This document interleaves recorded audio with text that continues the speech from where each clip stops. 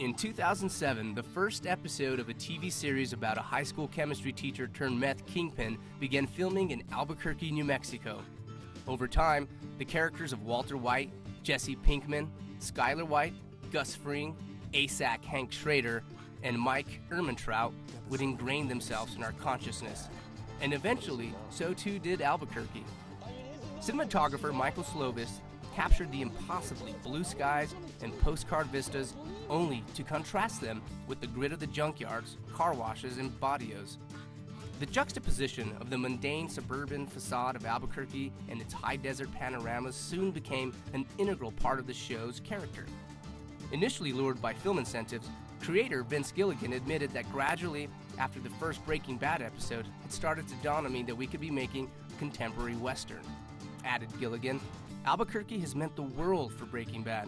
I can't imagine Breaking Bad being anywhere else. I can't imagine the show would be nearly as interesting as it is if it were set anywhere else. Despite the dark subject matter, many New Mexicans grew to love the reflection of their sand-blasted Xanadu in the eyes of Breaking Bad's cast of characters and the strip malls, crack dens, hospitals, and restaurants they inhabited. Does this show make you proud to live in Albuquerque? Absolutely, absolutely, yes. Albuquerque's been a character in the show all along. It's been just a wonderful way to show off how beautiful it is here. I love living in Albuquerque, and this is just the icing on top of the cake. I don't live in Albuquerque. Okay. Does it make you think about living in Albuquerque? I actually have spent 2 weeks here, and I love it here. And yes, definitely was one of the draws for me watching the show. Seeing Albuquerque around and be like, I've been there. Yes, definitely. Seeing Albuquerque and being like, wow, he's like a hometown hero, even though he's a bad guy. Few TV shows or movies have created such an intimate relationship with their setting. LA and New York are such stock locations, they barely resonate anymore. Casablanca was more of a state of mind than a location, but Albuquerque was just the right size and texture to capture the epic quality of Breaking Bad without getting buried in the mix. As the popularity of the show grew, it spawned an interest in Albuquerque rivaled only by the city's annual balloon fiesta. Local businesses cashed in on the show's notoriety. How did you come up with the idea? Like, how did it just, the inspiration strike you? You know, we saw Brian giving away the candy on Letterman and Leno, and we didn't have anything to do with the show at that point. So, and it was in a little plastic bag, you know, and this is how we package it, a brown bag, and you know why. Yes, I do. Anything that's illicit comes in a brown bag, whether it's sex, drugs, or liquor. Rock and roll. Sex, drugs, rock and roll, and liquor. So this is how it comes, in my little dollar dime bag. Okay. And it's fun to give as a gift. I don't know if you can get this, it would be like a rule. The nice thing is you know, when we first started selling candy to them, it was the first 2 years. And we didn't think anything was going to come of it. All of a sudden, here they are getting awards and everything else. And I started doing the little blue bags, and guess what? Then it started.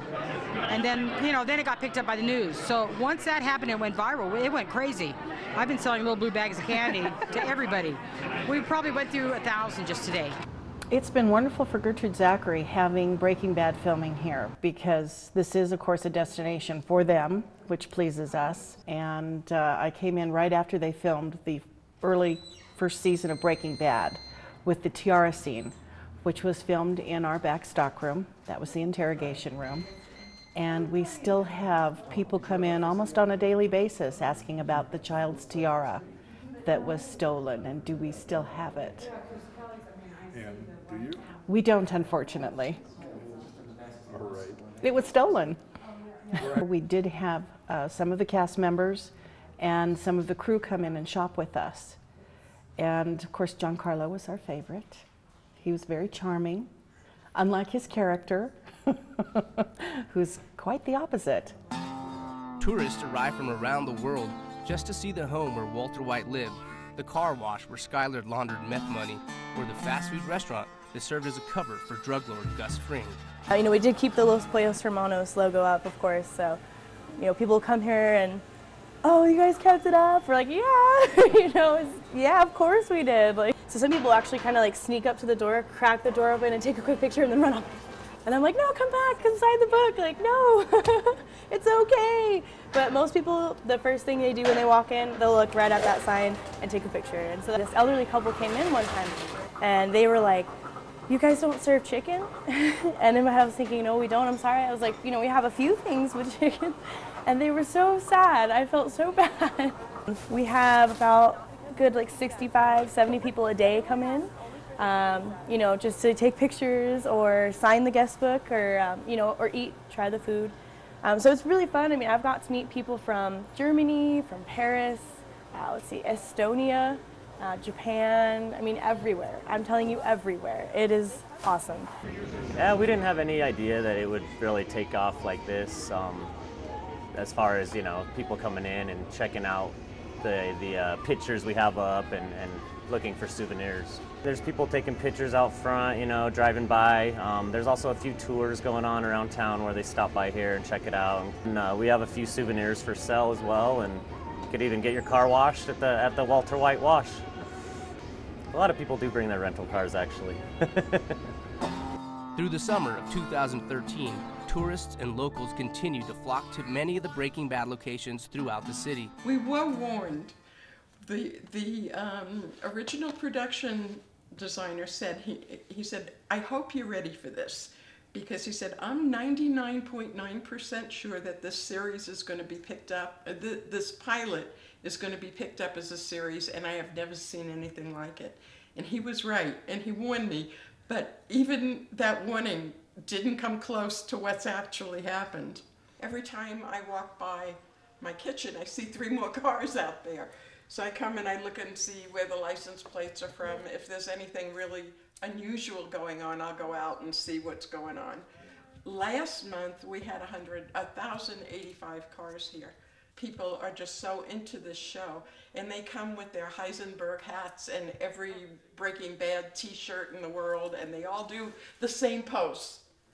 They just, you know, it's funny. They take pictures, and the fans will meet in the street and take pictures for each other because there might be a single guy or a couple. Okay. This goes on all day. Yeah. So since we landed in Albuquerque and got our car, we thought we'd come by and see it real quick and then head on over to Santa Fe. We're from Belgium, from Antwerp. That's the northern part, and we speak Dutch. And we love the Breaking Bad series, so we came over to Albuquerque and to visit the sites from where it was shot. We're here visiting them for her dad's 50th birthday, and I wanted to come out here. I pulled her along with me. Smile pretty.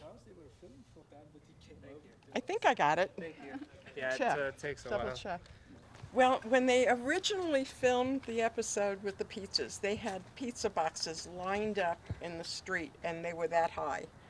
And everybody and their brother tried, all the prop people, the special effects, they all tried to get the pizza on the roof. Nobody could do it. Walt, Bryan Cranston, came out of the house and was so mad, flung the pizza up, it went out of the box and stayed on the roof. It was amazing. He was the only one who did it. And a couple of weeks later, after that had aired, my husband came home from the library where he was volunteering, and he says to me, did you happen to throw a pizza on the roof? I said, what, are you crazy? He said, no, I just took a pizza off the roof. Somebody had come by and thrown a little frozen pizza up on the roof. Oh my God. I got a rock. Bye now. Meanwhile, the buzz around the show reached a crescendo as the saga of Walter White played itself out each week in August and September. Finally, on September 29th, Breaking Bad was poised to reveal the fate of one of TV's most celebrated villains. The finale, which aired September 29th, 2013, drew a record number of viewers. In Albuquerque, an estimated 1,000 fans gathered at the Hotel Albuquerque for a farewell celebration. This is their story. Excuse me, ma'am. Do you know who we might be able to call if we need some legal aid? Better call Saul. Why are you here tonight to watch the show? Oh, who wouldn't be? I mean, if you're a diehard fan, this is the place to be.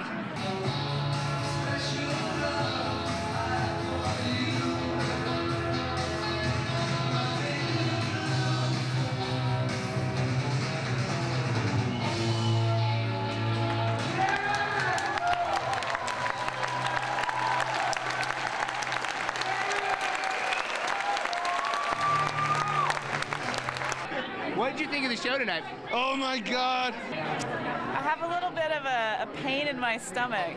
I'm mourning Walter White. So what did you think about the ending of the show? Oh wow, that was unreal. I loved it. It didn't go exactly to my predictions, but all the people that needed to die did. Perfect. That was actually the highlight of the night when Jesse wrapped his handcuffs around Todd's neck. That was like the highlight. I mean, the machine gun in the back of the car. I mean, it was just, he wiped him out. Walt, he went out like a man, like Hank. He went down. He took them all down. He showed them all. What did you guys think of the ending? Oh my God, it was awesome. Those damn commercials were just there just to break up each like little climax point. Like every single time the commercial went out, I was like, oh my God, did you just see that? What will I miss now that it's over? I mean, the great writing, the great storytelling, the great cinematic story that was unfolded in front of our eyes. Empathizing with horrible people. Yeah. Right. Yeah. Just the intensity of the show, the fierceness, the actors, and all the nitty-gritty of it. What won't I miss? Right? I mean, come on, now we have like meth donuts. Yeah. I'll just miss that. It's not here anymore. It feels weird. It feels like, all right, like now I go home and like. Yeah, what am I gonna do on Sunday night? The team, the kids, the lovelies that cleaned up the blood every day. They're beautiful people. It's the greatest ride ever, and it will never be topped. And Vince, if you're watching, I love you. You're a freaking genius. I don't know. I kind of had a crush on Walt Jr. So. What are you gonna miss most? The meth. I got some from the candy lady though. Okay. She sells some. She's supposed to hook us up later. She's my dealer now. I hear it's pretty good. It's pretty good stuff. Oh, it's tight. What do I walk away with? It kind of just it shows how human nature can lead you into a really tormenting kind of thing, and so it kind of shows that aspect of people, but it shows that everybody's capable of terrible things. I was an extra, but it was thrilling. It was really thrilling. I mean, of course, everybody's not on the set at the same time, but just to be a part of it in a small way, which all of us here in Albuquerque are, it's really exciting. I think the series scored a lot in Belgium because it was so realistic. There were good actors in it, and it was an interesting facts about drugs and so on, yeah. The last night they filmed at the house was amazing.